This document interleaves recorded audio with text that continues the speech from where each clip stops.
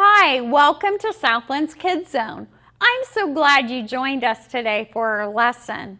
What a great day to worship our Lord together. Come on, let's sing.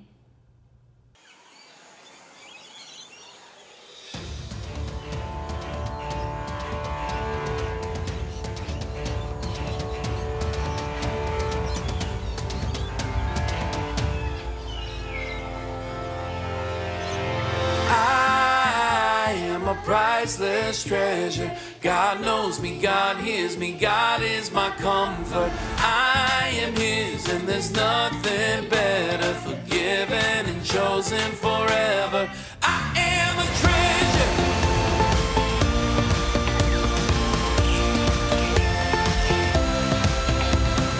I am a priceless treasure. God knows me, God hears me, God is my comfort.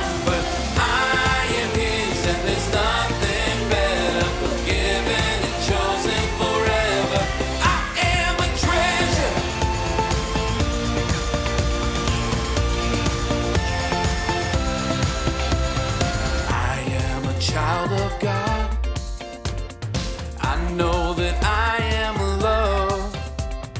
He hears me when I pray. He always makes a way. I am His and He is mine. I am the prize He came to find. I am a priceless treasure. God knows me, God hears me, God is my comfort.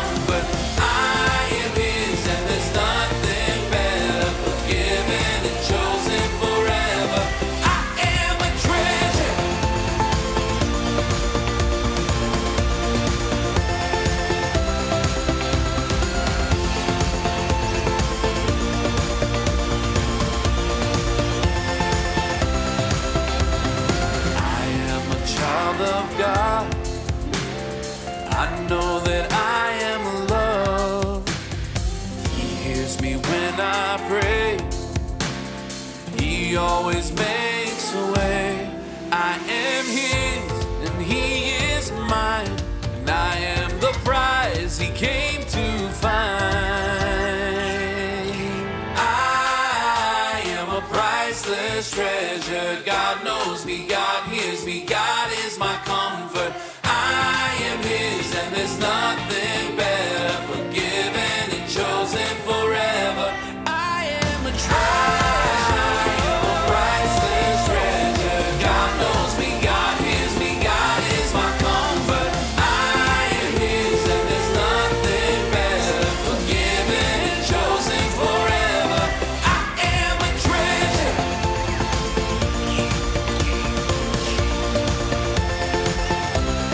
I am a treasure.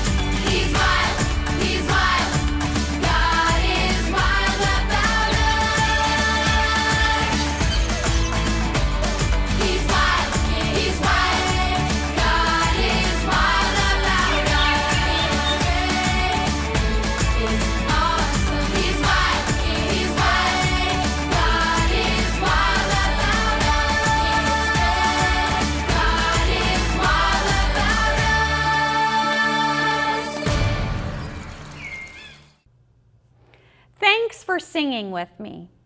How many of you like studying for a test or doing homework?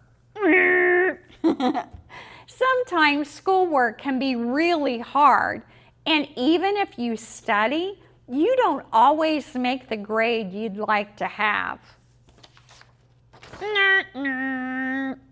How would you feel if this paper got returned to you?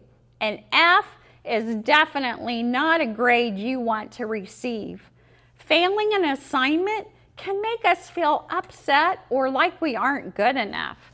Sometimes our teachers let us have a redo on assignments with bad grades. That means you get a second chance, another opportunity to do better. If this happened to you, wouldn't you take that opportunity? I would. Would you do it over just to get a better grade? What would your parents want you to do? Having a second chance can be a very good thing. It gives us the chance to right a wrong. In our Bible story today, Jonah got a second chance. He wasn't a student in school who made a bad grade, but he was a prophet studying under God. And he did fail an assignment given to him by God. Let's watch and see what happens. There was a prophet by the name of Jonah, who was a messenger of God. One day, God told Jonah to go on a special journey to the great city of Nineveh. God wanted Jonah to go tell the people to stop sinning and obey God. This was a big task that made Jonah afraid. The people of Nineveh were the scariest people in the entire world. Jonah was so afraid that he made a foolish decision. Instead of obeying God, he ran away to the port city of Joppa that was in the opposite direction of Nineveh. Jonah hoped that God would forget and ask someone else to go. When Jonah arrived at the port city of Joppa, he found a ship that was going to sail to the city of Tarshish. Jonah thought this was a great idea, so he paid for his ticket, boarded the ship, and settled in for the long ride. How foolish Jonah was to think he could run away from God. While on the ship, a big storm broke loose. Everyone on board thought they were going to die. In an effort to lighten the load, the passengers started throwing cargo overboard, but nothing helped. The ship was tossed in the ocean, and the waves were getting bigger and bigger. All the sailors started praying to their gods. Finally, the captain came to Jonah and found him fast asleep below the deck of the ship. Angrily, he shook Jonah awake. "What's going on, you lazy sleeper? Don't you care that the ship is about to sink? Hurry, get up here. Ask your God to make this storm stop." Jonah was in no praying mood. He knew that, because of his disobedience, God had sent the storm. Up on the deck, the sailors decided to cast lots to see whose fault this storm was. In the end, the lots all fell to Jonah. Jonah then told the sailors that he was running away from God. This made them even more afraid. "Just throw me into the sea," Jonah told them. "If you do, the sea will become calm." In the end, they did throw Jonah overboard. Jonah flew through the rain and wind and fell into the sea. Right away, the storm was over. Everything was peaceful. The sailors knew that Jonah's God was the true God, and they started worshiping him. As Jonah was sinking deeper into the dark water, a big fish appeared out of nowhere and swallowed him. Jonah was so afraid and thought he was going to die. But God had other plans. This was not the end of Jonah. Jonah found himself in the dark, squishy, stinky belly of this big fish. He would suffocate in here. Jonah had time to think and pray and get things right with God. He prayed, and he knew that God would save him. For 3 days, Jonah stayed in that stinking fish's belly. After 3 days, the fish was done with Jonah. The fish threw up onto the shore, and Jonah went out with it. Here he was, stinky, lonely, and washed up on a faraway beach. But Jonah knew this time that he had to obey God. He had to go to Nineveh and tell them God's message. This time he went, but not with a good attitude. He was real grumpy and still a little scared. Even so, he told the people of Nineveh about God's message. "Repent," he said. "Repent, or you'll all die." Jonah was hoping that they wouldn't repent, and they would all die. He still didn't like these Ninevites. To Jonah's surprise, the people of Nineveh listened to God's message and became very sad over their wicked sin. For days they cried and prayed, asking God to have mercy on them. God listened to their prayers and forgave them. While sitting under the shade of a plant on a hill overlooking the city, Jonah hoped to see God destroy it. But it did not happen. When he learned that the people of Nineveh turned back to God, he was mad. So he complained to God. God had to continue teaching Jonah a lesson. God decided to take away the shade from that plant Jonah was sitting under. Now the sun was baking on Jonah's head. He was even more mad and grumpy. "How can you do this?" Jonah asked God. "You send me all this way, and then you don't even punish these wicked people." Then God spoke to Jonah and said, "Who are you to tell me what to do? Did I not make those people just like I made this plant?" Then Jonah knew the lesson God wanted him to learn. He fell on his knees and started worshiping God. As he did this, he realized that God was a God of mercy and love. God wanted to teach Jonah that when people stopped sinning and obey him, he will forgive, protect, and bless them. God asked him to go to the city of Nineveh to give the people there a message. He didn't just make an F on that assignment, he ignored it altogether. After a major consequence involving a storm on a ship and getting swallowed by a big fish, God gave him a second chance. This time, he obeyed and earned that A. When God gives us a second chance, we need to go for it. Let me pray for us. God, thank you that you're a God of second chances and that you give us the opportunities to have fresh new starts. We pray that you would help us to remember that and take advantage of it and live a life that's pleasing to you. And everybody said, amen. Well, we'll see you next time. Bye. Do you have a need for speed? Are you an adrenaline addict? Would driving a Formula One car at over 200 miles per hour still not be enough to get your heart racing? Then you've come to the right place. Because it's time for World Championship Sloth Racing! Not what you were expecting? Don't let their appearance fool you. When these sloths get on the racetrack, look out! You're in for the most intense 2 feet of racing you've ever seen. Let's meet our 4 competitors. First up is Larry McLightning. Now, everyone who thinks Larry is gonna win, stand up and shout as loud as you can. Next up we have Susie Swift. Everyone who thinks Susie is gonna win, stand up and shout as loud as you can. In the third starting spot is Bob Boomerang. If you think Bob is gonna win, stand up and shout as loud as you can. In our final spot is Frankie Too Fast. If you think Frankie is gonna win, stand up and shout as loud as you can.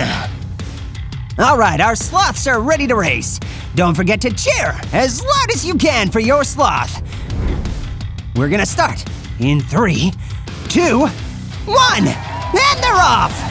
Frankie is battling for position. They're giving it all they've got today. Oh, I'm afraid to blink. It's total chaos. Oh, Larry makes a move. Look out. Oh, my. my! Oh no! This is a record-setting pace! Susie almost wiped out! The speed is unreal! They're neck and neck! Oh, it's definitely too close to call! What a great move! What is Bob thinking? It's definitely too close to call! Frankie is battling for position! They're giving it all they've got today. Whoa! I'm afraid to blink! It's total chaos! Larry makes a move! Look out! Oh my! Oh no! This is a record-setting pace! Susie almost wiped out! The speed is unreal! They're neck and neck! It's definitely too close to call! What a great move! What is Bob thinking? Oh, it's definitely too close to call. Oh, Larry makes a move! Look out! Wow! Larry McLightning wins a photo finish! Congrats to all you Larry fans out there! Whew! I don't know about you folks, but I was on the edge of my seat that entire race. Be sure to join us next time for more sloth racing action!